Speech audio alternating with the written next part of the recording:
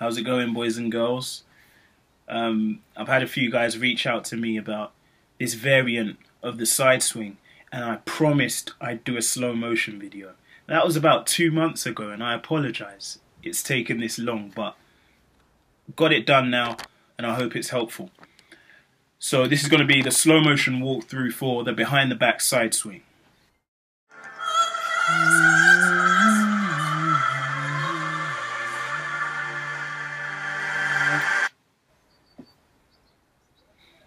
So one thing I want to stress before we get into it. Ideally, you want to be comfortable with the regular side swing first, and by that I mean being able to side swing with your right hand leading and with your left hand leading. Then I recommend moving into the behind the back side swing, as that's just a more complicated variant of the first. So we're all clear on that. Let's get into it. Alright, so we're going to kick things off with this rear view, and what we're going to do is start with some regular side swings and then transition into the BB swing so that we can see what's going on. I'd recommend starting stationary, stood still. Don't try and do it on the move just yet. Get comfortable doing it at a standstill, and then you can start moving around with it. First thing to remember, it's the bottom hand that goes behind the back at all times. Top hand, disaster. Use the bottom hand.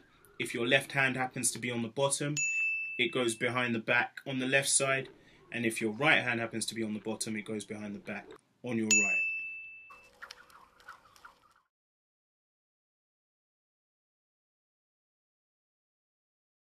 So from here we can see that when your bottom hand's the left hand, it goes behind the back on the left side, and vice versa for your right hand. All the while, your top hand maintains its course and it stays swinging as usual in front of the body, as though it were a regular side swing. It's only the backhand that does any extra work here.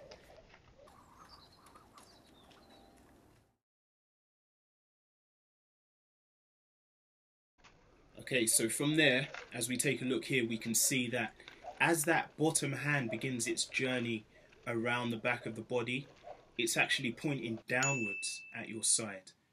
And that's because when that bottom hand goes round the back and comes out on the opposite side, you need to have your handle pointing out of that side.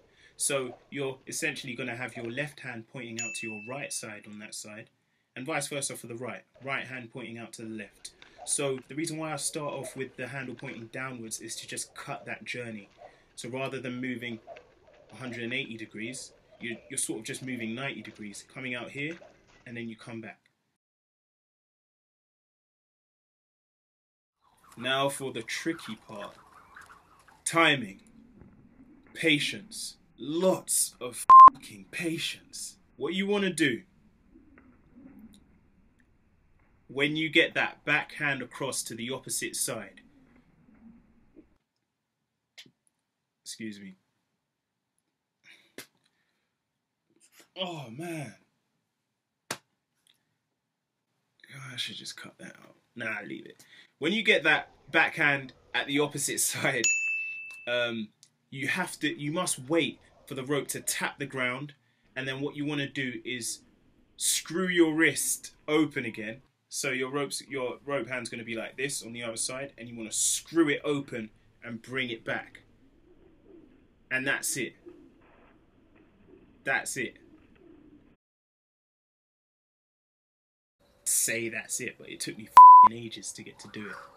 Just go through these tips. Be patient with it. It can be frustrating, but just save this video whenever you need to come back to these tips and just get a reminder of where you might be going wrong, any sticking points. Just go through it again. Keep doing it. Keep getting the repetitions. That's the way forward. Hoping this vid was helpful. This is only really a slow motion kind of walkthrough video, but I do intend to make time to do a proper tutorial for this. Promise it's not going to take another 2 months, but it's coming soon. So good luck and take care.